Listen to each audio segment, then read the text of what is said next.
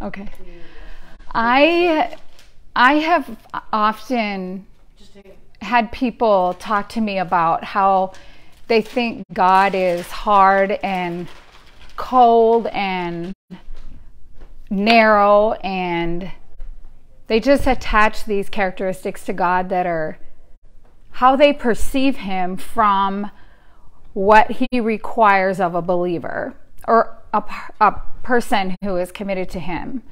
So when they hear no partying, no sex outside of marriage, they hear these things and they immediately make a judgment against God, that he is against pleasure, that he is against all of these things. And so I've asked these people, I said, when you got married or when you get married, if your spouse says, I'm going to do my best, but I think I can be 90% faithful to you, or I think I can be 85% faithful to you. And I ask how many would actually move forward into the marriage, and so far no one has accepted. And I think, so why is that when God calls this a marriage and he asks for things and we say, well, you can't expect people to get there all at once. You can't expect people to just drop everything at once. It's really a long process for people to stop this, that, or the other thing. But at the same time, when you marry a human being, you expect it to stop that day. Whatever it was that you can't tolerate, no more dating apps, no more porn, no more whatever it is that's got you thinking they're unfaithful. You expect them to stop immediately and completely. Yet somehow we think for God there should be this long window of slowly walking up out of sin. But God knows that we can do it for a human, and that we humans expect it ourselves of our partner. So when we say this is a long process to become obedient to God, we need to examine what we're willing to tolerate in our marriage and how many excuses we're planning to give them, because we don't want to live double-minded. We don't want to have a double standard between God and others. If we're going to say, I want them to be faithful to me, but I personally am not going to commit 100% of my life to Jesus, then you yourself have condemned yourself. A person who is 90% faithful to their spouse is simply not faithful. And there is no such thing as part-time loyalty to Jesus Christ, just like you would never tolerate part-time loyalty in your marriage. And dying to self is never portrayed in the Bible as something that's optional to those who are committed to following Jesus, who are born again. Dying to self is mandated, and it's the reality of the new birth. So when you're born again, that's an automatic of what can happen. If you're actually born again, you will die to self. You will start dying to self. So no one can come to Christ unless they have chosen to do that. They are willing to, what we call, crucify the old life. It's crucified with Christ. And we begin to live in this new committed relationship with Jesus that is obedient to him. It's not even optional. We don't come to Christ and then expect we're going to get a 6-month probationary window to somehow stop sinning in that window. There are things that we grow through, but choosing to not sin is something that comes right away, just like in a marriage. You don't start sinning against your spouse. Jesus describes lukewarm followers who try to live partially in the old life and partially in the new one as those that he will spit out in Revelation 3:15 through 16. And the determination to give our lives to God's service is called repentance. And in repenting, if you genuinely repent, there's only one way that can look, and that is to determine to turn completely from our own will to live lives to please God. That's it. It's not about saying you're sorry for your sin. That's confession. But repenting is, I was going this way, I turned, and I'm going this way. It's a complete turning the opposite direction. That's repentance. We cannot be saved without it. And that's why repentance is critical when you're talking about salvation. If you think you're leading people to Christ, but you're not talking about repentance, you're deceiving them, because repentance is required for salvation. So you have to talk about repentance. It also explains why so many people are not truly disciples, whether or not they claim to be disciples. Many do. They have not been willing to make this complete sacrifice as in a marriage, a total dependence, a total loyalty, a total commitment to Jesus, because nobody told them that they had to. That responsibility falls on anyone who's out there telling anyone with any authority how to come to Christ, and it better include that they have to leave their life of sin. Grayson Gilbert wrote, "If you haven't yet heard, a recent survey revealed that the majority of professing Christians do not believe that salvation is by grace through faith alone. And while it might be alarming to some, it should not shock us that the majority of professing Christians don't even know the gospel." Don't misunderstand me to be saying this is inconsequential. It isn't. It is disastrous. And it will prove to have eternal consequences on a rather large group of people who have little to no concept of what the gospel actually teaches about the fundamental nature of mankind, the problem of sin and judgment, and yet how this problem is also resolved in the person and work of Jesus Christ. And that is profoundly significant. End of quote. So, if someone is born again, the only way to heaven, self dies, no more self-interest. You make one choice to make every choice for Jesus Christ. You no longer have any rights to yourself. You know that everything you do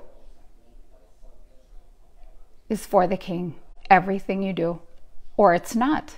And in that case, you're not faithful. And this is the point of this message, is part-time faithful is not faithful. It isn't his. And he pronounces a pretty fierce judgment on that. So denying yourself sounds simple enough, but for most it's not that simple, because their heart is still loyal to self. They keep self alive. They want to protect self. They want to promote self. They want to pleasure self. And for that reason, they have not been brought to the line of understanding that you can't do that. That's not even an option. Just like you won't allow it in your marriage for your spouse to run this whole second life. That's expected as a born-again Christian.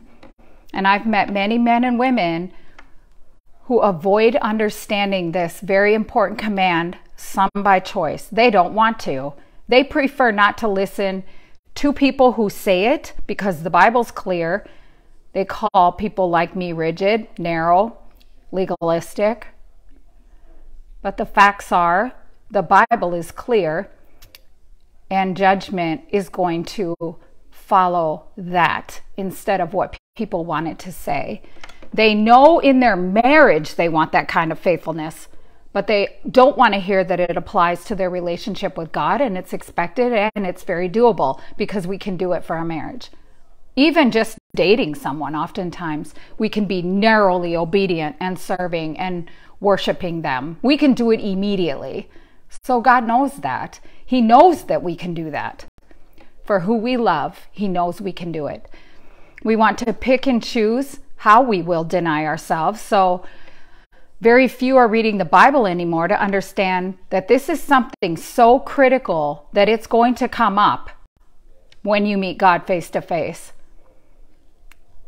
They believe that the limited truth they hear in church or Bible school from people that they trust, their pastors, their leaders, that they wouldn't lie to them about this. They say that. Why would they not say that? If they are true pastors or leaders and that were the truth, they would say that. They're in this role where they would say that. So if it were true, it would be said.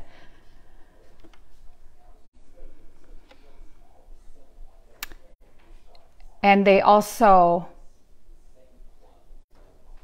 don't realize that there's a Bible almost everywhere, in every home, that they're choosing to not read on their own or understand, which means that they are not hearing from God themselves. They're choosing to listen to man because they really most don't want to know the truth. And that's going to cost them. Someone told me recently that sitting in a year of schooling for ministry equaled their experience in Catholic school as a child. And I'm not bashing Catholic school. I feel it could happen in any religious school. That's just what they had been in. He said he felt no internal engagement or change, which he now attributes to the lack of the presence of the Holy Spirit. It's simply men and women talking, no changing power present. And that, sadly, is religion. And religious spirits love that climate. It's a false imitation of the true kingdom. It is not Jesus. And it opposes Jesus. It opposes the true work of the kingdom because people become religious, but they don't want the Holy Spirit there because he shakes up their schedule. He shakes up their agenda. He shakes up their life. They don't want that. We have to keep this thing running on schedule. And if the Spirit isn't there bringing conviction over sin and pride, causing you no rest until you abandon your sin, and you literally hate the idea of doing it again,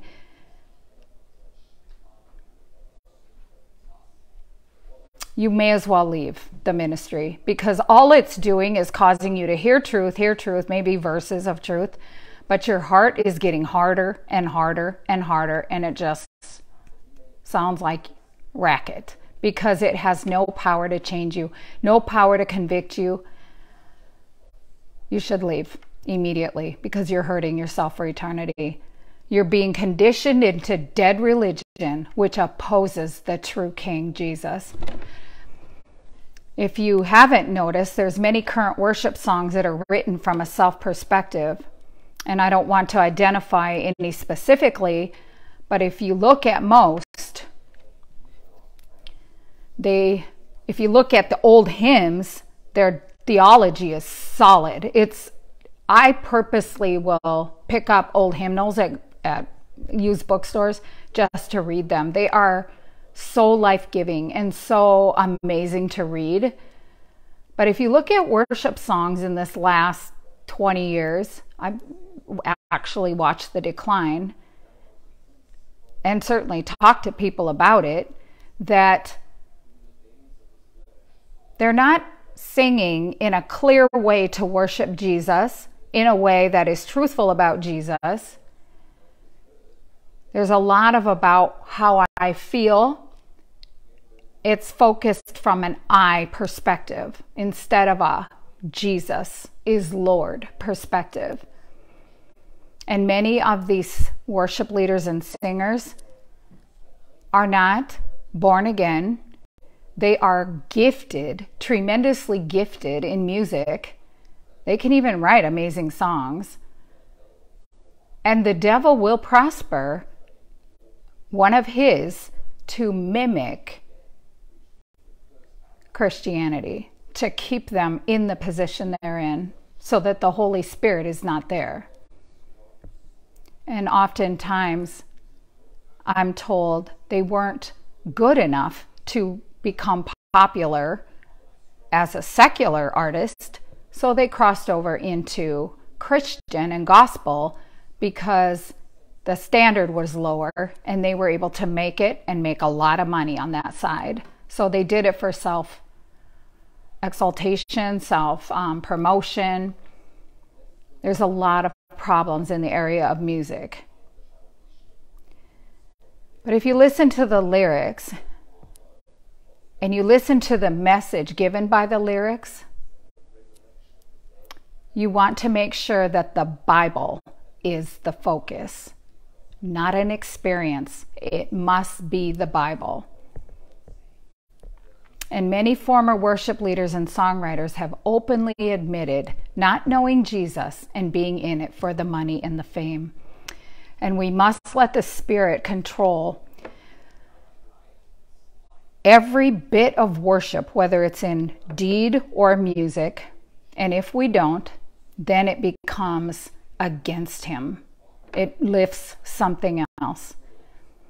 And if people don't leave your worship service and run out and repent of their sin, walk away from immorality, fantasy, whether it's whatever that is on your phone that lures you in, if you don't abandon those things that are more important to you than Jesus from that music, it exalted self in many cases. You have to look at the fruit. Look at the fruit of the people who were amongst your worship. The fruit never lies. Attempting to control the Holy Spirit in any way will cause Him to abandon you. And you're in danger for all of eternity until that is remedied. He is not going to be controlled by you. He is God. We are but specks. We are dust. We have absolutely zero right, ability, or the very thought of thinking that we can bargain out anything with God. I'm better than before. At least I'm sober.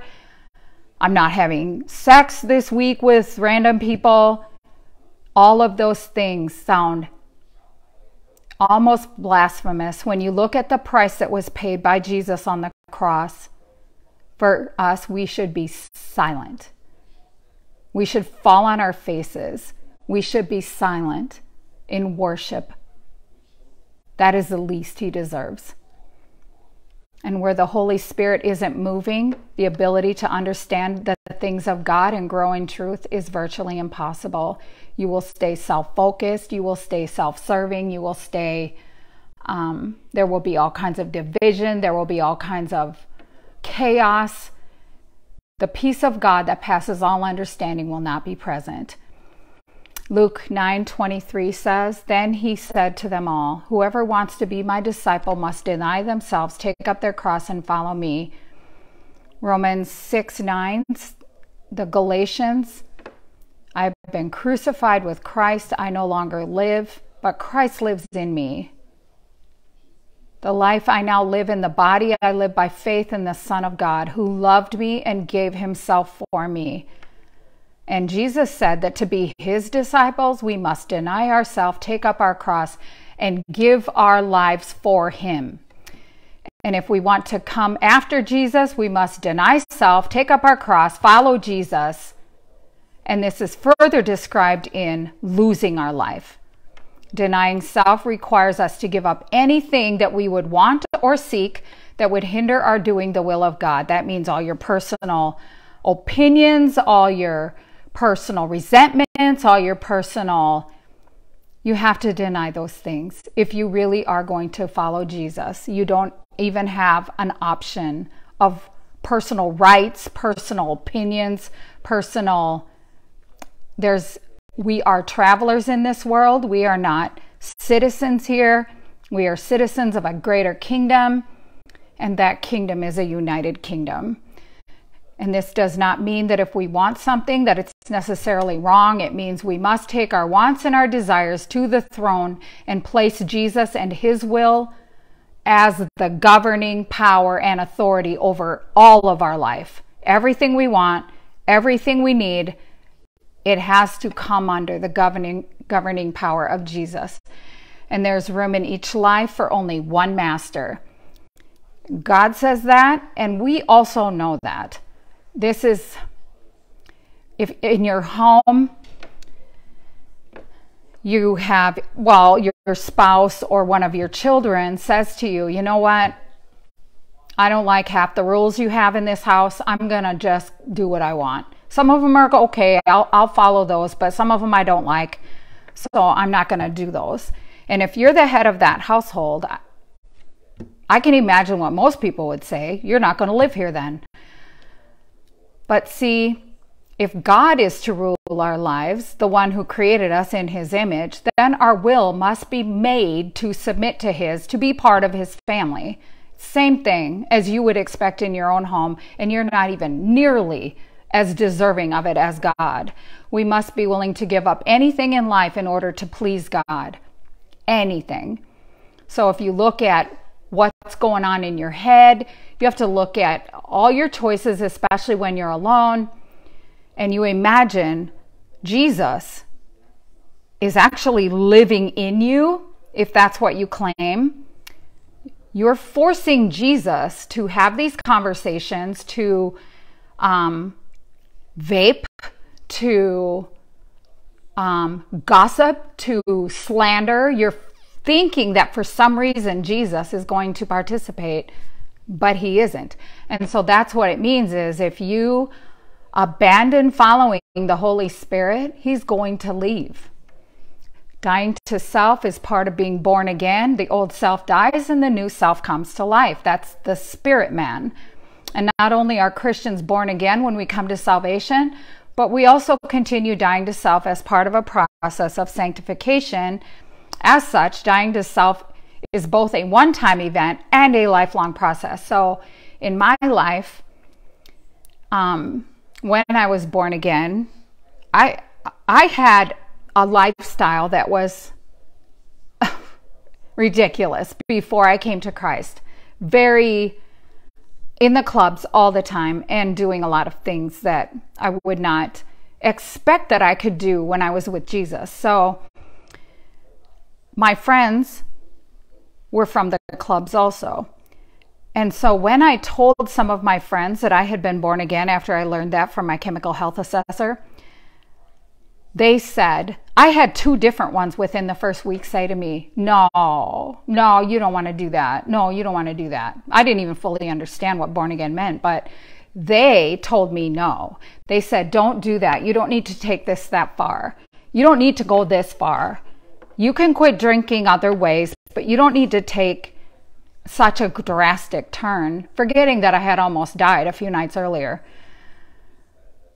They said, do you know what that means? You can't smoke, you can't drink, you can't do drugs, and you can't have sex. That's what they told me. And I thought, really? Okay, well. But I already knew God had taken away the smoking. Well, I didn't know it yet, but I hadn't been smoking. I hadn't had a drop to drink for the first time in close to 9 years. Every single day prior to that, I had drank a lot. No drugs. And I also had to leave a relationship I had been in for a long time because I knew I couldn't keep it and have Jesus, because it was a betrayal of him to keep that big a piece of my heart in the world. So I had to walk away from it. Very painful. It was terrible, terribly painful. But what's more painful is dying lost. Dying without Jesus, that is far more painful. So as I move along, and it looks like all of my sin was dealt with quickly, that's just crazy, because the obvious things were dealt with. But there's all these other things. There's all these other sins of the heart, sins of the emotion. Pride is such a terrible thing because it makes us quantify the value of another person. It makes us speak about people as if they weren't worth the life of Jesus to God. It makes us want favor with certain people, but other people we quickly overlook. There's so many things about us that are so selfish and so ridiculous that we just think is okay because nobody's checking it. Nobody's saying anything about a lot of things that are so offensive to God. If we ever look at another person with judgment, God is more offended by that than just about anything else. And that is something we need to be very careful of. We take up our cross and we follow Jesus. And many think that means bearing burdens and suffering hardships for Jesus. But hardship at times will happen. We seem to be in quite a season of those right now. But the thing is, God's brought us through so many things already that we trust Him. We just trust Him. We know He is our protector. He always says, give the battle to me. I will defend you. Walk away. I am your defender. So we've learned very quickly to do that because we are tired of fighting battles that He said, I would have fought that for you. So now we're finally learning. It's taken us a while. So that sanctification process, it's got so many different pieces to it, you wouldn't even believe it. It isn't about I stopped my obvious addictions. It is far more complex. It'll take the rest of our lives. There's a fuller meaning to what it means to take up our cross, because a cross is not just for a burden to be carried. It's far more than that. It's an instrument of death. It is an instrument of complete sacrifice. Jesus said, take up our cross and follow Him. He bore a cross, and we must also bear our cross in order to follow Him and be called His. And that means taking up our cross refers to giving up our entire life to God as Jesus gave up His entire life for us. That involves bearing burdens, but it's a lot deeper. It is a total and complete dedication of our life to God. Our whole life is given to His service in anything He says, and this will lead us willingly to deny self. We will no longer have judgments against God about, well, why wouldn't you let me do that? I can't believe God has all these rules. We won't even think like that. We will be so abandoned to Him, so passionate about pleasing Him, and so the living in the reward of Jesus is so incredible that I just can't even imagine anything being worth turning back. And following Him requires us to live as He lived His life when He was here. He set the example for us to take up our cross daily. Christians must give up their lives, their rights to God every single day to be following Christ. And this is not necessarily a physical death as Jesus died for us, although some are dying a physical death. There's more martyrs today than there's ever been, but a daily total sacrifice of self to do the will of Jesus. And I used to say when I was a new believer, I would give my life for Jesus. I always tell them I would take a bullet for Jesus. If someone came in with a gun, I would take a bullet for Jesus. The one who gambled with death every single day of my sinful life. I'd say, yeah, I'll be a martyr for Jesus. Until someone stepped in front of me and said, okay, we hear you. But if you really love Jesus, then live for Him. Stop talking about I'll die for Him. You try living for Him. And that's where it gets tricky, because most people say, I'll die for Jesus, but they won't live for Jesus. They won't live for Him. So they won't die to self. They'll die if somebody comes up and kills them and say they did it for Jesus. But Jesus knows they did not. Whatever God wants with our life, that is what must be done with it. What we want no longer matters. But when we give ourselves to Him, just as He gave Himself for us, despite His human nature, He did not want to do it. He suffered terribly going to that decision. We are to do the same. Self must die. Self-interest must die. Self-promotion must die. Self-comfort must die. But those who would give up their lives for His sake will find eternal life. And He says it's narrow and few will find it.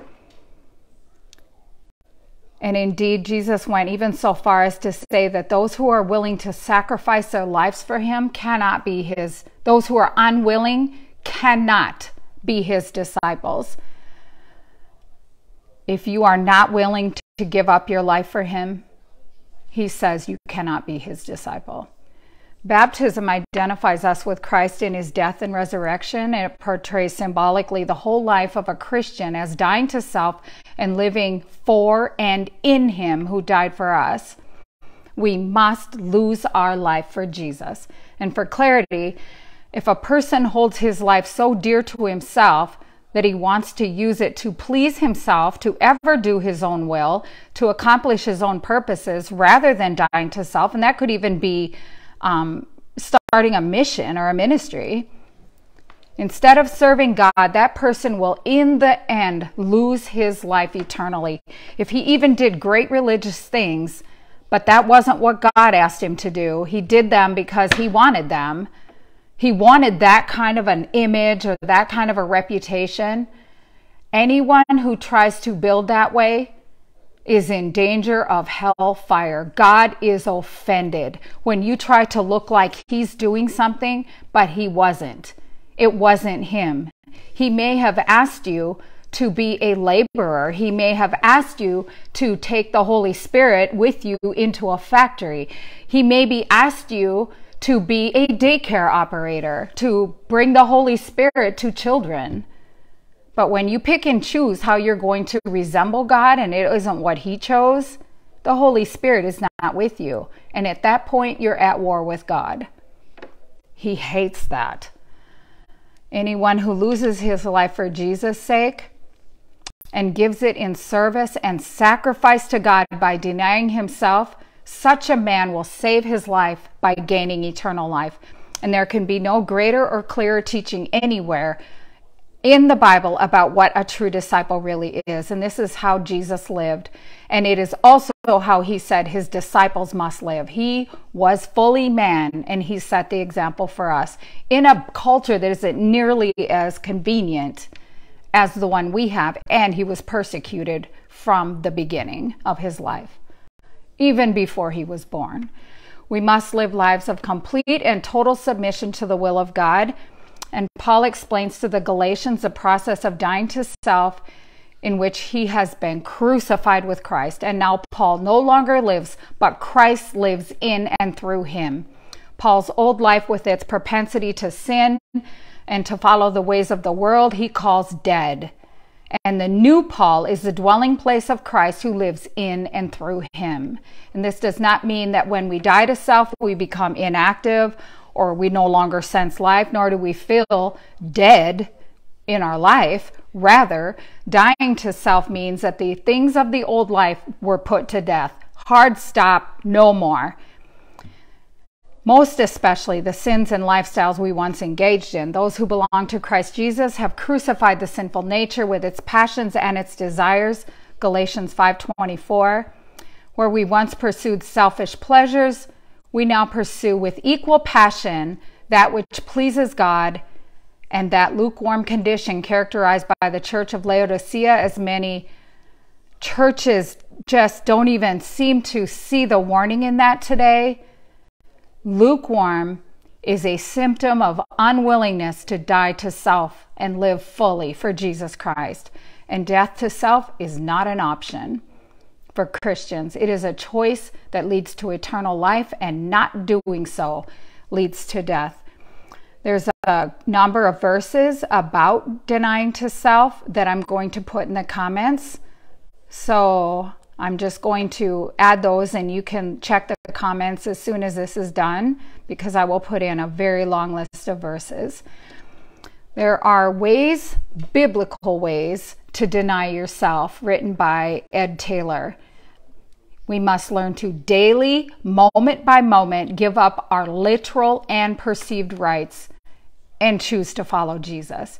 And here are just some of the rights the true Jesus follower must surrender. And these are biblically not negotiable.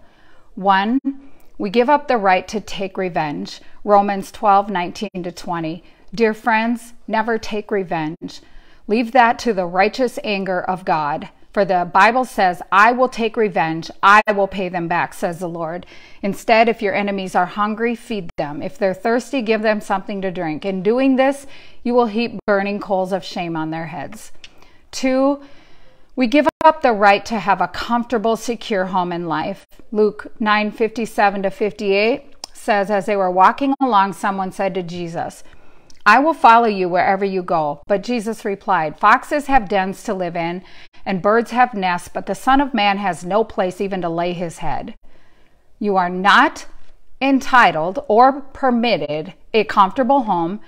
If he calls you to something for himself and to leave that home, you need to leave that home. You should never love your property so much that you will not leave it when Jesus calls you to leave it. You will always want another location if you are focused on the home, because whenever the culture changes and this new thing, you're always going to be focused on the home. We are not to do that. They're a dwelling here. I used to work closely with Salvation Army leaders when I worked in the jails and the prisons, and they told me at the time, I don't know how it is now, but they said the heads of Salvation Army have to be able to move in one night. And if they can't, they're never going to be asked to be, I think it's called a colonel, I'm not sure, but it's a title where they have to have already shown that they can pack up in their vehicle and move their family in one night. 3, we give up the right to a good reputation. Matthew 5:11, God blesses you when people mock you, persecute you, lie about you, and say all sorts of evil things against you because you're his follower. So you don't have to run around defending yourself. God himself will do that if you don't. 4, we give up the right to spend money however we please. Matthew 6:19-21, do not store up treasures here on earth where moths eat them and rust destroys them, where thieves break in and steal. Store your treasures in heaven where moths and rust cannot destroy and thieves do not break in and steal. For where your treasure is, there the desires of your heart will be.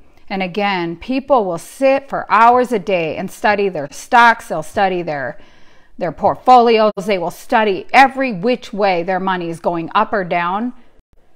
Every minute of that could be spent sharing Christ with someone else, even over social media.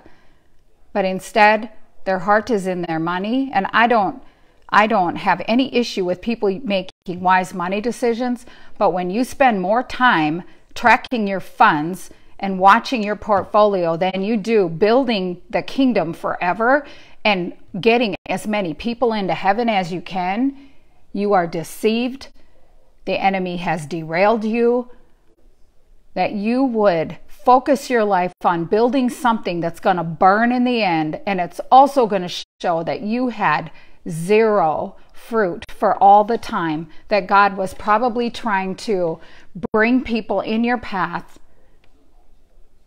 We must make sure that what we're doing is building the kingdom of God. Now, if your money is being spent to missionaries and building all of these different ways where people are outreaching Jesus, that's a different thing, because most of us don't have any money, and our missions are, hopefully somebody gives us money to operate.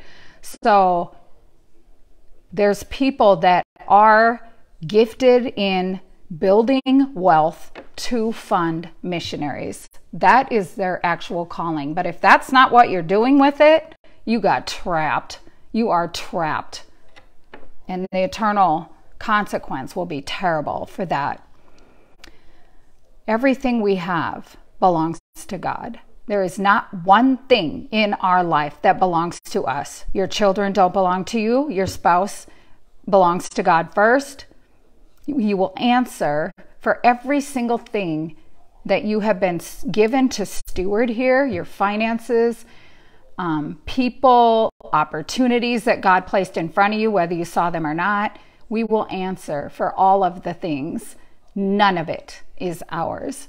All of it is His. And we were all given an opportunity to steward well, or to focus on self and me, thinking for some crazy reason that it was yours. It's not going to follow you. it's his. Another, we give up the right to hate an enemy. Matthew 5:43 through 47, you've heard the law that says, love your neighbor, hate your enemy. But I say, love your enemies, pray for those who persecute you. In that way, you would be acting as a true child of your Father in heaven. For he gives his sunlight to both the evil and the good, and he sends rain on the just and the unjust alike.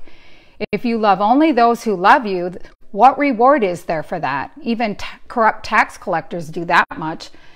If you are kind only to your friends, how are you different from anyone else? Even pagans do that. 6, we give up the right to be honored and served. Mark 10:42 through 45. So Jesus called them together and said, you know that the rulers in this world lord it over their people, and officials flaunt their authority over those under them.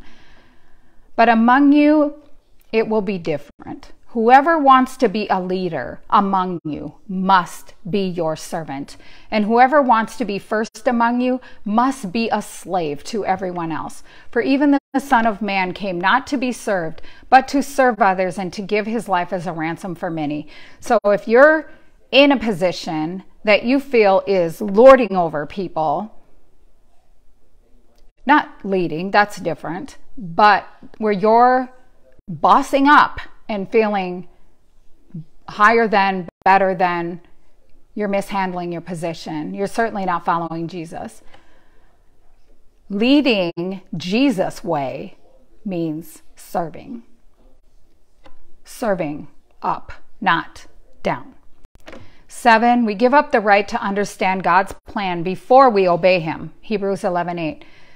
It says, by faith that Abraham obeyed when God called him to leave home, go to another land that God would give him as in his inheritance. He went without knowing where he was going and why and what was going to happen there. He did not know. He just went. 8, we give up the right to live by our own rules. John 14:23 to 24, Jesus replied, all who love me will do what I say. My Father will love them, and they will come and make our home with, and we will come and make our home with each one of them. Anyone who doesn't love me will not obey me. And remember, my words are not my own. What I'm telling you is from the Father who sent me. 9, we give up the right to hold a grudge. Colossians 3:13, make allowance for each other's faults and forgive anyone who offends you. Remember, the Lord forgave you, so you must forgive others. And that's not an option for heaven.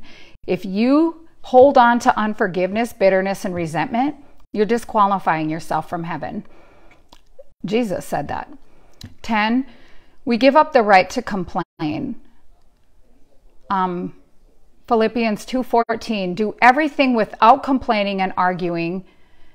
1 Thessalonians 5:18 says, be thankful in all circumstances, for this is God's will for you who belong to Jesus Christ. 11, we give up the right to put ourselves first. Philippians 2:3 through 4, don't be selfish, don't try to impress others, be humble, thinking of others as better than yourselves. Don't look out only for your own interests, but take an interest in others. 12, we give up the right to express one's sexuality freely. 1 Corinthians 6:18 to 20 says, run from sexual sin. No other sin so clearly affects the body as this one does. For sexual immorality is a sin against your own body. Don't you realize that your body is a temple of the Holy Spirit who lives in you and was given to you by God? You do not belong to yourself. For God bought you with a high price, Jesus. You must honor God with your body, and that is another deal breaker. Sexual immorality, porn addiction, disqualify you from heaven unless you repent and turn and walk away from it. It's not, people want to be understood in the struggle for addiction. I've been in severe addictions. I get it. But I can tell you that God knows how much effort we will give to something when we want it. When we want it for some reason, God knows how far we will go to get it when it's attainable. What he also knows is when you say you're struggling with a sexual addiction and you're just living your life with the computer there, or you're still going out and meeting people, whatever the action part of that is, if you're continuing to act on it, you are not struggling. You're acting on it. Struggling is what happens when you stop. Struggling is how you move ahead when you have slammed the door. Now you're struggling. Anything before that where you're continuously giving into it, that is not struggling. That is not repentant. That is not giving it up. That is completely willfully pursuing it at that point. 13, we give up the right to rebel against authority. 1 Peter 2:13 through 15. For the Lord's sake, submit to human authority, whether the king is head of the state or the officials he has appointed. For the king has sent them to punish those who do wrong and to honor those who do right. It is God's will that your honorable lives should silence those ignorant people who make foolish accusations against you. So, if your authority is making you disobey God, then you don't disobey God. You obey God and you take your lumps, whatever that means. Many people have been put out of their career jobs. There's many people that have had to leave hard, lots of labor laid, lots of work done because they were asked to disobey. Don't disobey God for anyone, but honor your authority. So I always wonder about people who, and I understand if you don't like who the current president is. I mean, that it happens every election. You have that. But how profitable is it to spend the entire duration of that president's term saying he doesn't deserve the office or the whatever? It is like when you stand before God and you know that he wasn't sitting down there fixated on any country's election, that there's a point where we have to accept and stay focused on the kingdom. You can't just get so caught up in something that you no longer are out representing Jesus, because our whole mission and purpose in life is to represent Jesus. And I don't see Jesus getting all bogged down in things that are not going to draw people into the kingdom for all of eternity. We need to stay focused on building the kingdom, staying on task. And there's many people that I used to actually respect and love how they went out and did evangelism, who are no longer even doing it because they're on and they've gotten sucked into an agenda that really, I mean, it's important, but it certainly isn't eternally important. We look at countries across the world where they're in hostile territory all the time. The Christians are despised and hated and driven underground. They cannot say the name of Jesus without being murdered.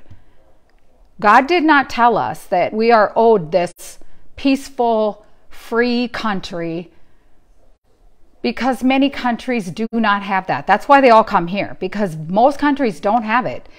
And they are martyred and persecuted for their faith. And people are so drawn to them because they see them willing to pay that price. We could learn some things from them because they didn't keep their focus on the leadership of our country. It is terrible. We need to go out, and they really kept their focus on the one true King and pulling as many people as they could with their life into worship to that King. Mark 8:36 says, "For what profit is it to a man if he gains the whole world but he loses his own soul? Or what will a man give in exchange for his soul?" And I've seen that on billboards. That is a major, heavy verse in the Bible. What are we willing to give?